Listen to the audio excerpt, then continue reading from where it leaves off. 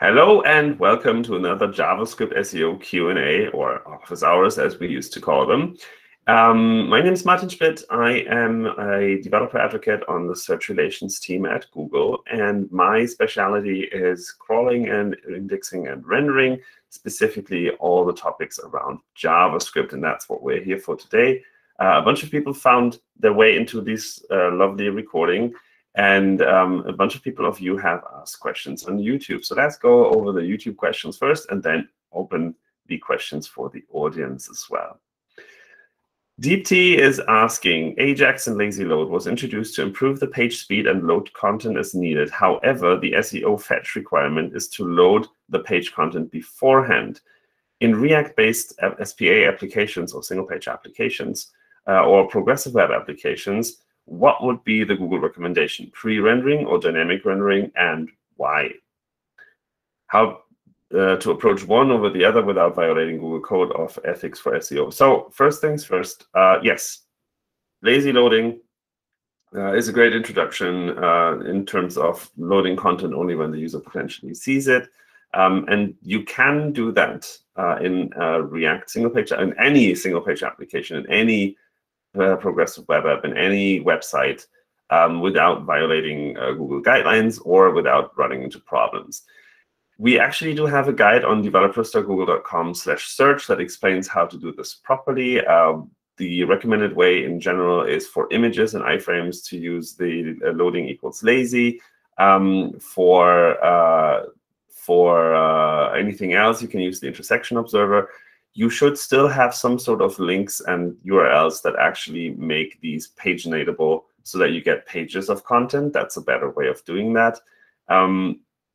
You can use pre-rendering, which means or pre-rendering or server-side rendering, actually, which means basically creating the HTML content and then basically giving that to your users as well. That might make things a little faster. It might not, depending a little bit on your content and the amount of content as well.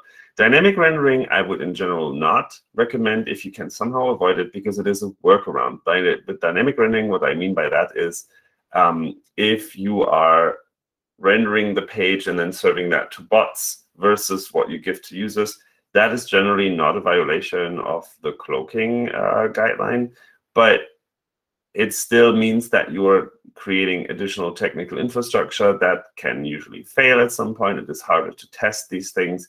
It just adds a lot of complexity for not that much value unless you really, really can't fix what you're building. If you're building something from scratch or something new, then I would definitely recommend looking into server-side rendering, just because it gives your users benefits too, to have the content in the HTML, in the initial HTML. Browsers are really fast at parsing that as it comes in, versus JavaScript-generated content. You basically have to wait until the JavaScript has downloaded, has executed, and then only then can the browser show things. So your mileage might vary, and for lazy loading or infinite loading in specific, that is not really the main concern here, because how much of the content would you put into this initial HTML anyway?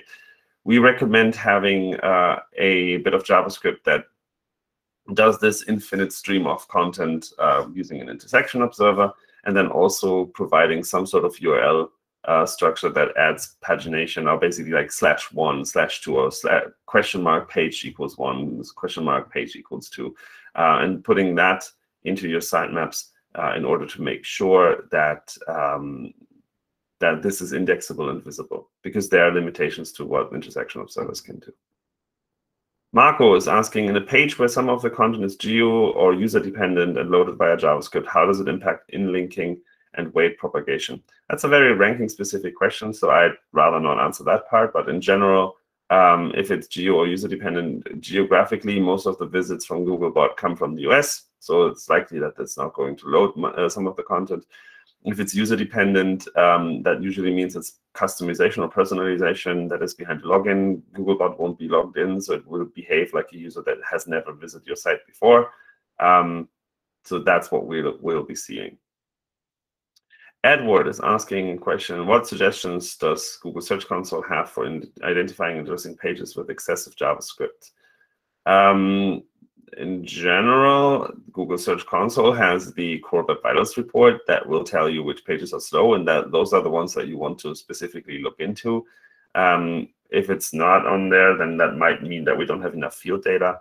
I would probably try to have a look at PageSpeed Insights or Lighthouse to find pages where there is excessive JavaScript used. Ricardo is asking a question. Hi, Martin. I recently came across a site that basically, if JavaScript is disabled on the browser, it just shows a blank page with no content. This is a very traditional e-commerce site, so nothing that makes the use of JavaScript mandatory and indispensable. The site is normally indexed by Google. At the moment, I have not detected any rendering problems, so there are no worries. Mine is just a thought on how a really good solution can be to create a site that depends 100% on JavaScript rendering, both from the SEO point of view and from the user experience point of view. From the SEO point of view, at least for Google search, I can't really answer for other search engines. At least for Google search, it's not that much of a problem. From the user experience point of view, it is more brittle. Like there might be, some people are starting with certain add-ons that might consider like, oh, this JavaScript shouldn't load, or first load of a page, we don't load the JavaScript, and then they don't see anything, and then they just move on to another site. I think using JavaScript for something where you don't have to use JavaScript, and you're implying like this is a traditional e-commerce kind of thing, and then I would question why it doesn't show content without JavaScript. So I feel like this is the kind of JavaScript usage that I don't necessarily encourage.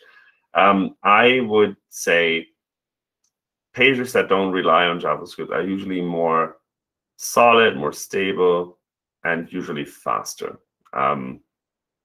Again, your mileage might vary, but I would not advise on doing that where you show no content whatsoever if JavaScript is disabled, unless you have a really, really good reason. And, oh, we build it that way is not really a good reason, in my opinion. Good question. Valin is asking, or Valin Corporation is asking a question, testing the crawlability of my company's website, which is having its CMS upgraded to a new version. But the upgrade will mean that the site will be a single-page application running Angular JS 1.8. That's a really old Angular version, I think. I am emulating Googlebot smartphone and DevTools and using the mobile-friendly testing tool to test pages, but sometimes the mobile-friendly testing tool renders less content for a specific page than I am seeing in the DevTools Googlebot emulation. Why does this happen, and which testing tool should I trust in this situation? Definitely trust the mobile-friendly test more. So here's what's going on. If you set your DevTools to Googlebot smartphone, the only thing that changes is the user agent, which is a string that is being sent in every HTTP request that you're making. It still uses your regular Chrome settings, like nothing has changed, nothing's different. Googlebot, however, does work differently. For instance, Googlebot does honor robots.txt, whereas your developer tools in Chrome do not. So that's one of the many, many things that are different. So I would not trust that too much, to be honest. It's a very rudimentary, very, very simple test to do this in DevTools. The mobile-friendly test, however, might also not necessarily show you the reality in all times. Like there's this dreaded other error, and I have spoken about this a lot of times. The big problem there, or the challenge here is, the indexing infrastructure is built for batch processing, for basically background processing. So we have a lot of time until we actually can crawl the resources of your page, and we can retry individual resources multiple times before we progress in indexing. That can take minutes to hours. When you are using the mobile-friendly test, we can't really let you wait for an hour until you see a result, right? So we have to like draw a line somewhere and say, like, after a couple of minutes, if we haven't crawled it yet because we don't have a crawler available, then we'll just move on. And then you see like other error, because this is not really an error. This is an implementation detail of the way that the testing tool is implemented. But the testing tool uses the actual Googlebot infrastructure and the actual rendering infrastructure that we are using as well. So what you see there is more likely what we'll be seeing when we're actually indexing. I'm a little worried about Angular JS 1.8 because that is really, really old technology, and I would recommend not necessarily using that because I feel that like Angular has matured a lot in the last couple of years. I think they're at a version 9 now, so yeah, I'm not super sure about that technology choice, but In general, an SPA, even running an old version of Angular, should be fine if you test it thoroughly in Search Console as well as Mobile Friendly Test and the other testing tools. Oh my, I actually can't read Arabic, so I don't know what's your name. But there is a question about someone using WP Rocket to speed up their website. Apparently, the site works correctly and quickly, and the page speed insight score increases, but the traffic drops on the Search Console and Google Analytics. When they deactivated WP Rocket, traffic increased back again. I don't know. So I don't know WP Rocket or WordPress Rocket. I don't know exactly what it does, but if traffic drops, I would wonder if also pages drop out of the index, and then that would probably be because the way that it makes things faster is by deferring content to a later point where we might actually miss it. So it sounds like it makes things more brittle, even though it makes things faster. WordPress sites often benefit from reviewing the themes very, very thoroughly, because themes often load a lot of stuff that you don't really need. So I would double check if you can figure out why the theme is slow in the first place instead of using a band-aid like WP Rocket. Manoj or Manoy is asking about the cache operator that doesn't really work for JavaScript websites too.